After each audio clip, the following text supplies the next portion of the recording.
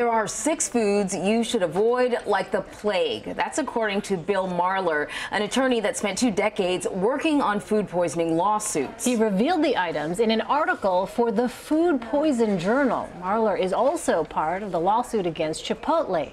Dr. Roshini Raj is here to tell us whether we too should consider avoiding Marler's list of foods. Dr. Raj, thanks for being with us. Thank you. I think this is really interesting. So 6 foods. Did any of the foods on this list surprise you? Well, you know, it's interesting. I usually don't go to a lawyer for medical advice, Right. but actually in this case, I think he had some good ideas here. Yeah, a lot of these foods are the common culprits for food poisoning outbreaks in this country, and things that we should not necessarily avoid altogether, but be careful when we are eating them. We're looking at the list right here. We've got raw, unpasteurized milk and juices, raw sprouts, meat that is not well done. He says he wouldn't take anything less than medium well. Right. Pre-washed and pre-cut fruits and vegetables, which are really convenient. We see that a lot in the bags. Yeah, so these are one of those things where I wouldn't avoid it altogether, but I would agree with him that you need to wash it yourself. Don't necessarily trust the manufacturers that all the bacteria or viruses have been removed. Even if it says pre-washed, go ahead and give it another wash. Raw meat, again, the undercooked meat, I agree. There's some people I go out to dinner with them, they say, I still want it to be bleeding practically. Yes, not a good idea. Exactly. There's right. really, you know, there is a risk of E. coli there, other bacteria.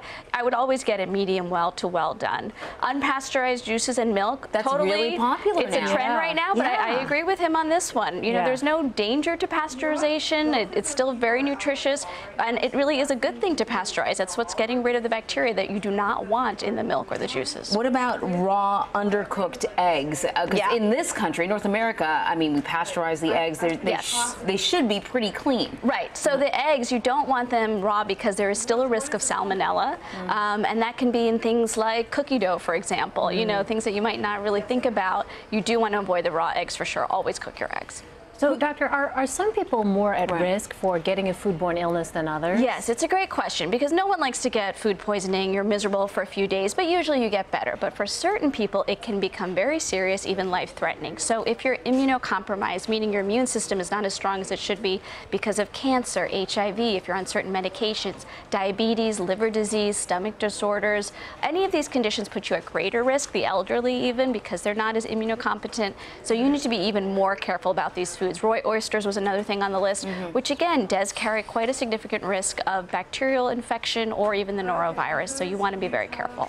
Okay, so you're at home, you're preparing your food. Yes. What do you do to reduce or completely eliminate the chances of getting food poisoning? Right, so I don't think you can ever completely eliminate it, unfortunately, but to reduce the chances, again, you want to wash your produce especially. You want to use different utensils or different cooking boards for the produce as opposed to the meat, as opposed to the other things in your kitchen. You want to clean your sponges and really do that almost every day. You can zap it in the microwave for a few seconds, get rid of the germs there. Make sure that you're very careful about disinfecting the kitchen countertops after you're preparing food, and of course washing your hands very carefully before and after preparing food. When you say wash your food, should you use soap, or is it enough to just sort of rinse it with water? It's usually enough to rinse it with water, but a good rinse. And there's certain foods, strawberries for example, they're harder to kind of clean, and you really need to get in there and do it properly. If they have pores and other things, it's a little bit harder. Sprouts, that's one of the reasons they're hard. They have more food poisoning episodes because they're so little, hard to get all the nooks and crannies out of there, but you need to take your time and do it well. What about going out to eat? Are there any precautions people can take when they go out to a restaurant, say?